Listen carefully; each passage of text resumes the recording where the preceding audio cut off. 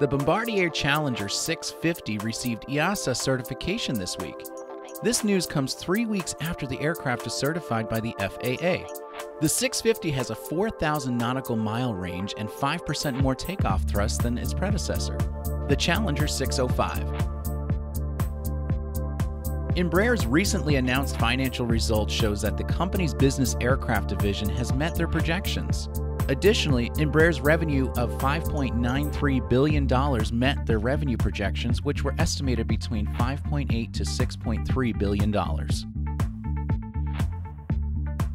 Attendees of the Abu Dhabi Business Aviation Expo faced unexpected heavy rain, wind, and flooding.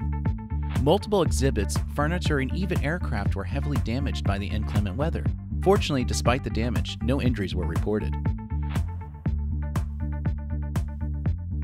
Amazon is expected to lease 20 Boeing 767s in support of its fulfillment services. The 767s will be leased from Air Transport Services Group, or ATSG, for 5 to 7 years and be operated by the company's airline subsidiaries. Fleet is expected to support Amazon's 1- and 2-day deliveries.